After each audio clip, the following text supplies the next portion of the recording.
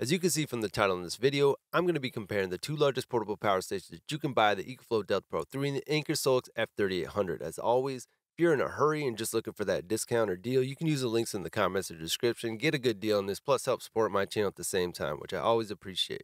There's some pretty big discounts on both the DELTA Pro 3 and the Anker SOLIX F3800. Get them while they last. Welcome to Adventure Tech, where I do the research so you don't have to. With over 15 years of experience in industrial and environmental inspection work and owner of a few companies, I've learned a few things, and I'm happy to share what I learned, try to help you guys out. The EcoFlow DELTA Pro 3 and the Anker SOLIX F3800 are the largest portable power stations all in one that you can get currently. The DELTA Pro 3 just came out and the SOLIX F3800 came out last winter. These can power the largest and most amount of devices compared to any other power stations, but there are some differences.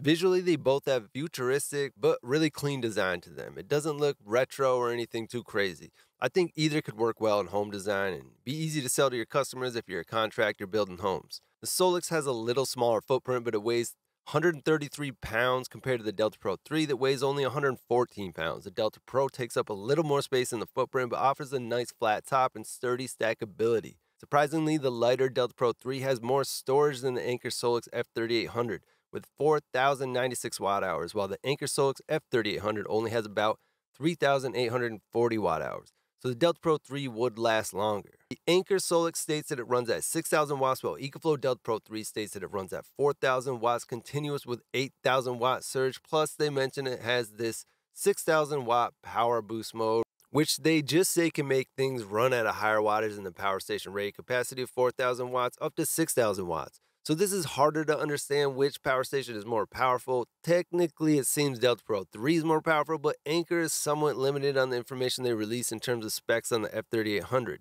Doesn't seem that they have any boost or surge capacity, or at least they don't state it.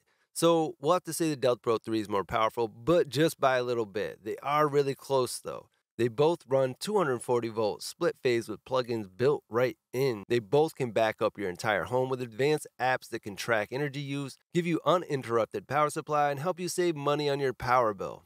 With solar charging, the EcoFlow can handle about 200 more watts of solar charging. It has a little bit different setup than the Anker SOLIX F3800. They both have two inputs for solar, but the main difference is both ports on the SOLIX have the same exact type of charger, while the EcoFlow DELTA Pro 3 has a high voltage port and a low voltage port. I guess with this, it would be the preference on what type of panels you have. Note that Anker SOLIX cannot handle higher voltage panels, maxing out at about 60 volts on their solar charger. So newer higher voltage panels or series won't be able to work on the SOLIX F3800, while you can use voltage up to 150 volts on the EcoFlow DELTA Pro 3.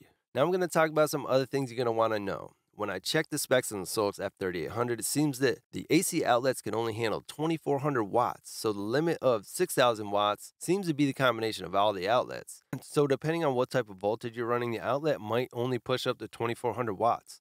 But you can get 6,000 watts from the 240 volt output, no problem. I'm not sure if EcoFlow power stations like this. I have many of their power stations, and I can use a single plug to max out to their power station wattage limit, no problem.